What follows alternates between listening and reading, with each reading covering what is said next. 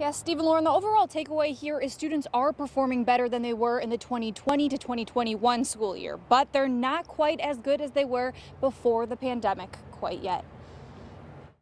It was really difficult for him. It was really difficult for myself. Susan Book's son, Emerson, is now a 7th grader in Wake County schools. In 2020, virtual learning and a loss of resources hit their family particularly hard because Emerson is autistic. I am very lucky that I got to be able to spend that time with him, but not all working parents are able to do that. The lack of one-on-one attention and in-person learning translated to a big drop in test scores and performance during the 2020-2021 school year.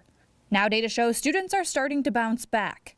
I mean, to even be close or even seeing that growth, I think, again, is a real testament to our teachers. Graduation rates and ACT scores are hovering just below pre-pandemic levels. Meanwhile, testing across grades and subjects did improve from last year, but remain well below pre-pandemic levels.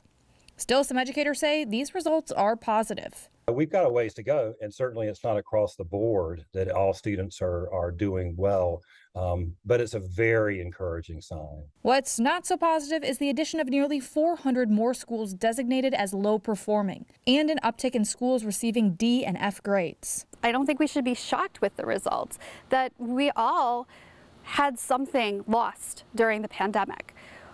It doesn't matter what it was, but that's going to show up in that one little score.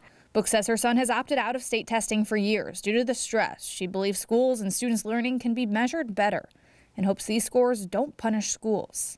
Locally, the ABC 11 I-Team found Durham, Wake, and Cumberland County School Districts saw an uptick in schools meeting or exceeding standards, but overall a decrease in average performance grades.